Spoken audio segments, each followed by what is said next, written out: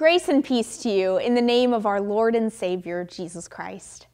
I'm Pastor Julia Hayes. I'm one of the associate pastors here, and it is my joy to welcome you to this service of worship at The Vine, an online campus of Wrightsville United Methodist Church. Today is a special day here at Wrightsville because we are celebrating joining together with Oleander United Methodist Church in a merger. I hope that you sense the presence of God today as you worship and sense the fact that we have now become a new thing through God's power. I invite you now to take a big, deep breath and let's prepare our hearts for worship.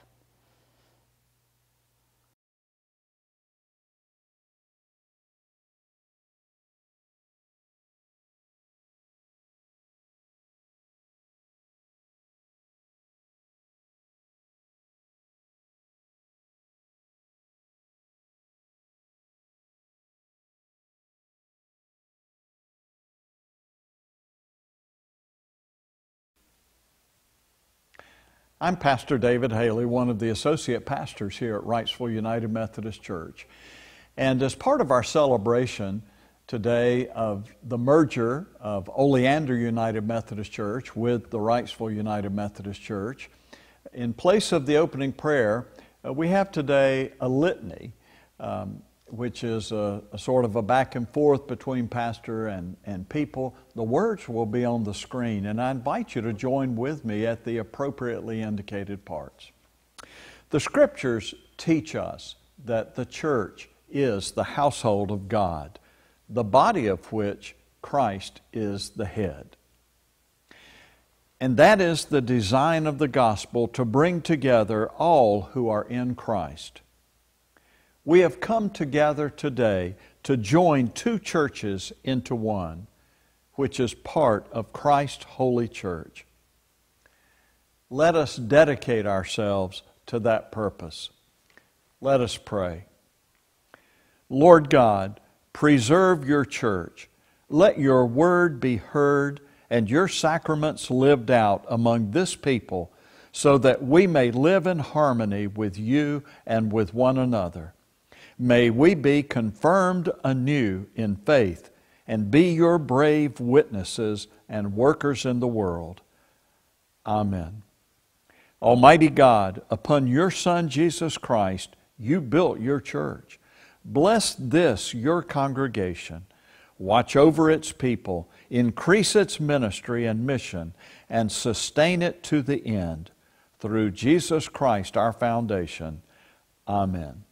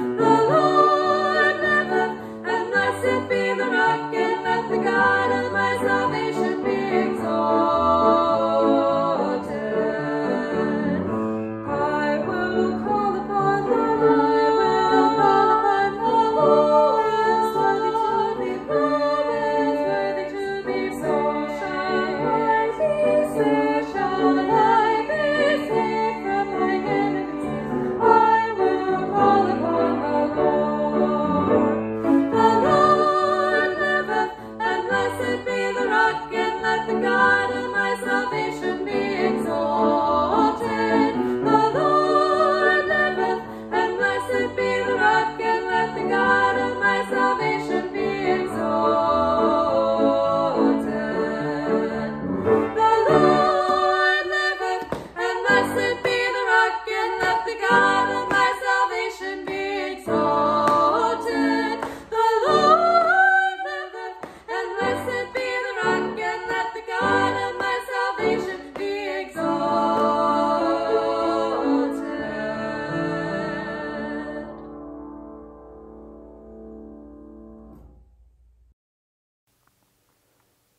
I'm Pastor Julia Hayes. I'm one of the associate pastors here, and it's my joy to get to lead us in prayer today.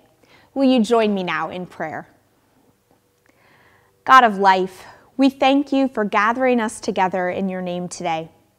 We thank you that your Holy Spirit is among us and working within us.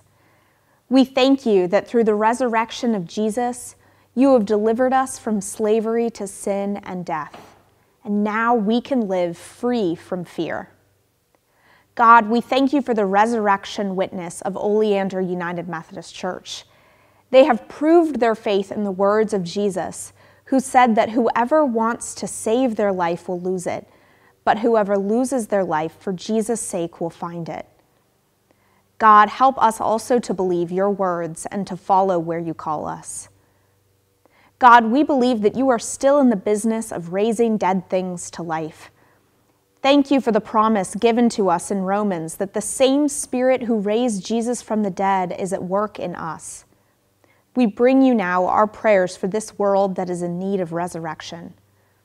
We pray especially for our community at Wrightsville Beach and Wilmington, for nations and peoples in strife, for the poor and victims of injustice, for the sick and the dying, and for all those that we name before you now, either out loud or in our hearts.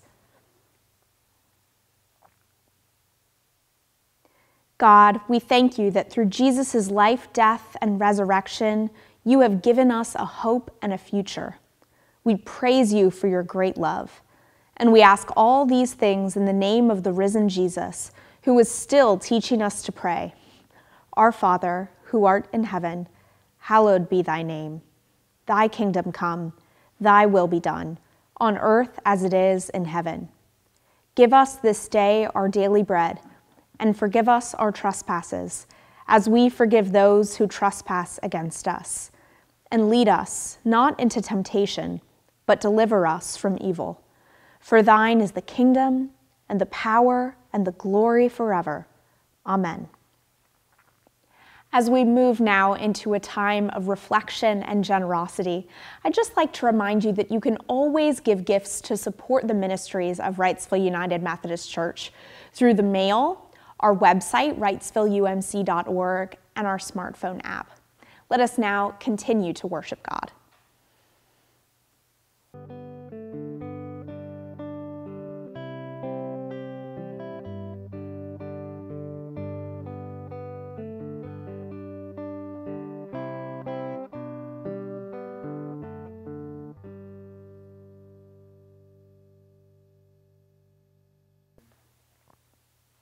Hi, Wrightsville kids.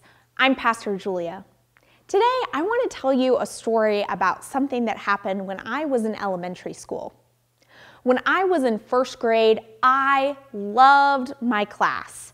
I really liked my teachers, and I had a best friend in my class whose name was Heidi, and we loved to play together. But then, in between first and second grade, I found out that in second grade, I was going to be moved to a different class. I was going to have a different teacher, and I wasn't going to be in the same class as Heidi. I was so sad and so scared, and I cried and cried and cried.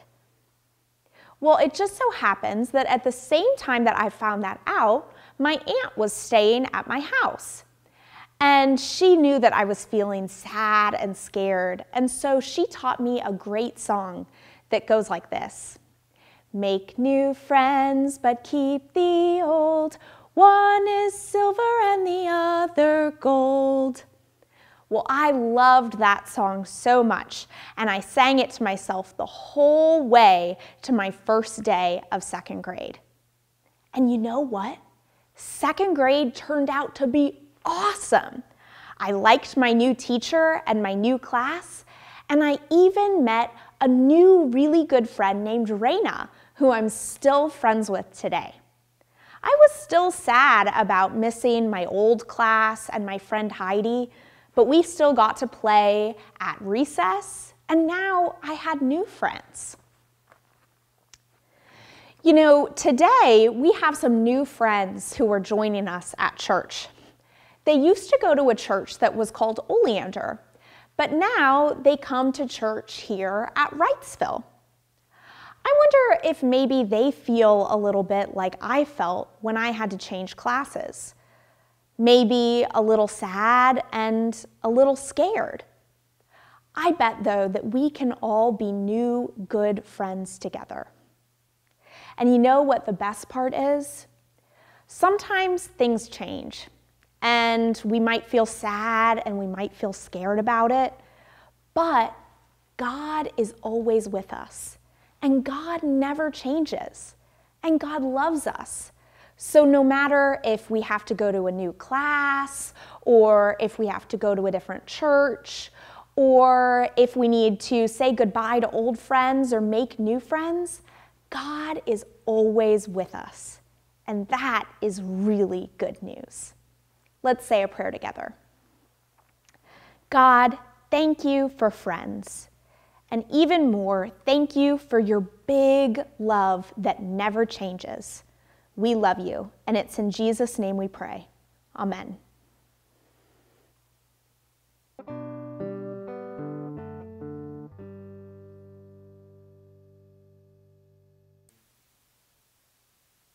Good morning. My name's Doug Lane, and I'm senior pastor at Wrightsville United Methodist Church. And today we're celebrating the merger of Wrightsville and Oleander United Methodist churches into one church. And it's a really interesting story that has been assigned by the Revised Common Lectionary for today. We're going to be looking at an Easter story where Jesus meets two people on the road to Emmaus and see what that might say to two churches merging into one. So we're going to pick up in the Gospel of Luke, chapter 24, beginning in verse 13. It's a little bit of a longer story, so hang on there. But I think it's really, really interesting. On that same day, two of them were going to a village called Emmaus, about 7 miles from Jerusalem, and talking with each other about all these things that had happened. While they were talking and discussing, Jesus himself came near and went with them, but their eyes were kept from recognizing him. And he said to them, "What are you discussing with each other while you walk along?" They stood still, looking sad. Then one of them, whose name was Cleopas, answered him, "Are you the only stranger in Jerusalem who does not know the things that have taken place here these days?" He asked them, "What things?" They replied, "The things about Jesus of Nazareth, who was a prophet, mighty in deed and word before God and all the people, and how our chief priests and leaders handed him over to be condemned to death and crucified him. But we had hoped that he was the one to redeem Israel. Yes, and besides all this, it's now the 3rd day since these things took place. Moreover, some women of our group astounded us. They were at the tomb early this morning, and when they did not find his body there, they came back and told us that they had indeed seen a vision of angels who said he was alive. Some of those who were with us went to the tomb and found it just as the women had said, but they did not see him." Then he said to them, "Oh, how foolish you are and how slow of heart to believe all that the prophets have declared. Was it not necessary that the Messiah should suffer these things and enter into his glory?" Then beginning with Moses and all the prophets, he interpreted to them the things about himself in all the scriptures. As they came near the village to which they were going, he walked ahead as if he were going on. But they urged him strongly, saying, "Stay with us, because it's almost evening, and the day is now nearly over." So he went in to stay with them, and when he was at the table with them, he took bread, blessed and broke it, and gave it to them. Then their eyes were open, and they recognized him, and he vanished from their sight. They said to each other, "Were not our hearts burning within us while he was talking to us on the road, while he was opening the scriptures to us?" That same hour they got up and returned to Jerusalem, and they found the 11 and their companions gathered together. They were saying, "The Lord has risen indeed, and he's appeared to Simon." Then they told him what had happened on the road and how he'd been made known to them in the breaking of the bread. This is the word of God for us, the people of God. Thanks be to God. Let's pray. Almighty and everlasting God, when we walk with another or even when we are by ourselves, we ask you to come alongside us. And we ask you to come alongside us now and that you would open the scriptures to us and open our hearts that we might receive your Spirit. It's in Jesus' name we pray. Amen. Well, this past week I traveled with 11 other pilgrims from Wrightsville United Methodist Church along the Camino de Santiago, or the Way of St. James in Spain. It's an ancient pilgrimage that people have walked for more than 1,000 years to go to the church where St. James is buried. And along the way, you meet other pilgrims who are doing the very same thing. They come from all over the world and have very interesting stories and reasons for walking the Camino. The reason people walk instead of drive is to connect with the people who've come before them who also walked these very same steps. Of course, for most of human history, walking has been the main mode of transportation, and it still is in much of the world. In America today, we walk for exercise, but we rarely walk far to go to any particular place. Instead, we look for the closest parking space to the store or restaurant so we don't have to walk for very long. But in our scripture passage for today, I want to take us back to a time when people walked just to get from one town to another. It was a 7-mile walk from Jerusalem to Emmaus. 2 men were walking along the road toward Emmaus, and somewhere along the way, a third person joined them. The new arrival noticed the downcast looks and hopelessness shrouding the other two. The third person did not seem to know what everyone else knew. Although he too had been in Jerusalem, he did not act as if he had heard. He did not let on like he knew the shouts of the mob, or the sounds of the lash, or the clangs of the hammer against metal spikes. On the trip, the two recounted their memories of the past week in Jerusalem. They told their traveling companion everything they could remember. They spoke of the crowds and the acclamations just the week before. They told of Jesus' teaching in the temple, the conflict with the Pharisees, the trials, the beatings, the crucifixion, and the burial. All these things were remembered and presented. Then the traveler spoke up and told them about some other memories, a shared history that all Israelites had in common. He spoke about Abraham, Isaac, and Jacob. He related stories of Saul, David, and Solomon. He disclosed memories of Isaiah, Jeremiah, and Ezekiel. He spoke of achievement and disappointment, banishment and renewal, faith, fear, and doubt. As the third traveler explained and remembered, the other two started remembering what they had not yet forgotten. As they neared the end of their walk, the two residents of Emmaus followed the example of their forefathers, offering their house as a refuge. It was too late to go on any further that day, so they offered the hospitality commanded by God through Moses. It was simply a meal and a place to lie down. So they handed the stranger some bread so he could break off a portion, and in that, a miracle happened. As the stranger broke the bread, they remembered who this man actually was. He was the one who had ridden the donkey into the city. He was the one who had been lashed. He was the one who'd been nailed to the cross. In fact, he was the hope of Israel, a hope that a few hours ago seemed crushed with his death. But now this man's alive again. What could this mean for our future, they wondered. I wonder what it might mean for our future too. What does it mean for two churches walking down a path together? One is called Oleander, the other is called Wrightsville. And as they walk together, a man named Jesus comes into their midst. What does this do to our memories? And what does it do for our future? Well, the text from Luke illustrates how God reveals himself when we remember. The walk to Emmaus of past centuries can be our walk of remembrance. The three travelers remembered the history of their people. They remembered how God had visited them. And their memories became more than memories. It was a new reality, a new experience that was born within them. Were not our hearts burning within us?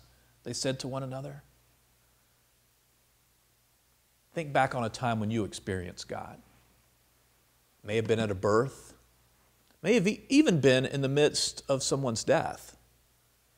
Perhaps it was a mountaintop experience, or perhaps it was while gazing out at the ocean. Maybe it was in worship with dozens of other people, or maybe it was alone in prayer. Can have been a new insight that came from reading the Bible. May have been a better relationship because someone said, "I'm sorry," or "I love you." Maybe it came through a song. Maybe it came through silence. Try to remember. Did it take place here at church or at Oleander? These moments can change our lives. Maybe a little bit, maybe a lot. Has there ever been a time when you could say, were not our hearts burning within us? Those two travelers on the road to Emmaus had never experienced such a life-changing reality until they walked a little while with Jesus. Suddenly their past was transformed, and their present looked toward a future as something completely different. Because remembering is more than just thinking. Remembering is a new reality. Remembering creates something more than what we remembered from the past. Remembering is a reality that reveals the constant truths of our life. Remembering sets us on a journey that doesn't end. It makes our hearts feel warm. We remember the words, "He is risen." And in that remembering, a revealing truth comes afresh and anew for us. We experience the power and presence of God because He has come to us.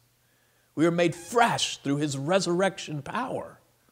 The power of God, which brought Jesus Christ out of the bonds of death, brings us to new life. The power of God in Jesus, who walks beside us even now, brings us to life even now. Yes, I absolutely look forward to our shared future together. But I also want to stop and think about our past.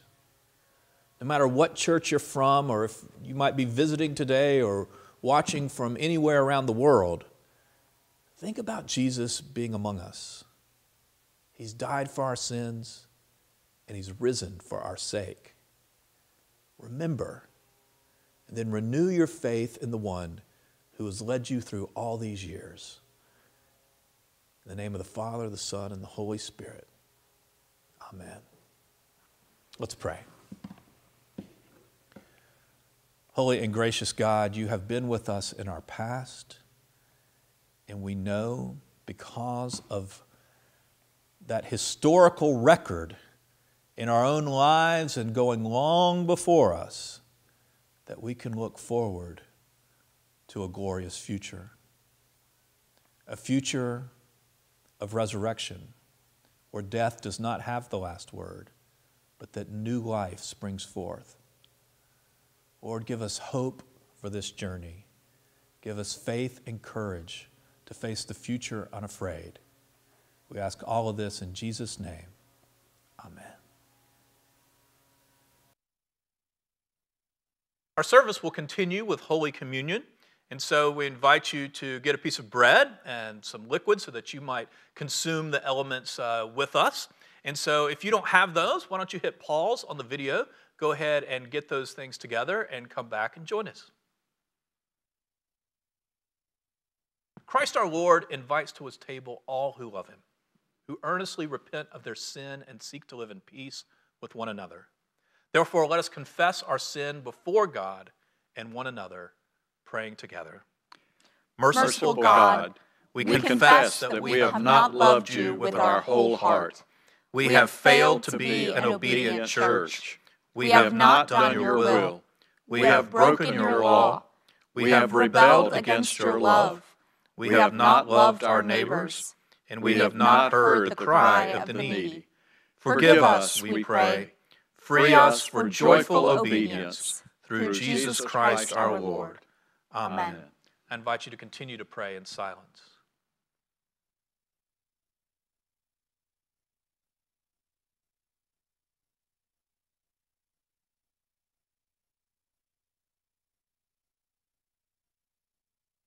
Hear the good news. Christ died for us while we were yet sinners. That proves God's love toward us. In the name of Jesus Christ, you are forgiven. In the name of Jesus Christ, you are forgiven. Glory to God. Amen. The Lord be with you. And also with you. Lift up your hearts. We lift them up to the Lord. Let us give thanks to the Lord our God. It is right to give our thanks and praise. It is right and a good and joyful thing, always and everywhere, to give thanks to You, Father Almighty, Creator of heaven and earth, And so with your people on earth and all the company of heaven, we praise your name and join in their unending hymn. Holy, holy, holy Lord, God of power and might, heaven and earth are full of your glory. Hosanna in the highest. Blessed is he who comes in the name of the Lord. Hosanna in the highest. Holy are you, and blessed is your Son, Jesus Christ. By the baptism of his suffering, death, and resurrection, you gave birth to your church, delivered us from slavery to sin and death, and made with us a new covenant by water and the Spirit.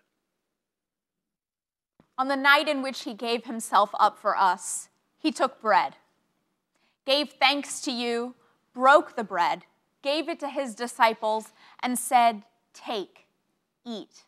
This is my body which is given for you. Do this in remembrance of me." When the supper was over, he took the cup, gave thanks to you, gave it to his disciples, and said, "Drink from this, all of you. This is my blood of the new covenant, poured out for you and for many for the forgiveness of sins. Do this as often as you drink it in remembrance of me." And so, in remembrance of these, your mighty acts in Jesus Christ, we offer ourselves in praise and thanksgiving as a holy and living sacrifice, in union with Christ's offering for us, as we proclaim the mystery of faith. Christ has died. Christ is risen. Christ will come again. Pour out your Holy Spirit on us gathered here and on these gifts of bread and wine. Make them be for us the body and blood of Christ, that we may be for the world the body of Christ, redeemed by his blood. By your Spirit, make us one with Christ, one with each other, and one in ministry to all the world, until Christ comes in final victory and we feast at his heavenly banquet. Through your Son, Jesus Christ, with the Holy Spirit in your holy church, all honor and glory is yours, Almighty Father, now and forever. Amen. Amen. This is the body of Christ, broken for us. This is the blood of Christ, shed for us. You're invited now to consume the elements that you have in your home.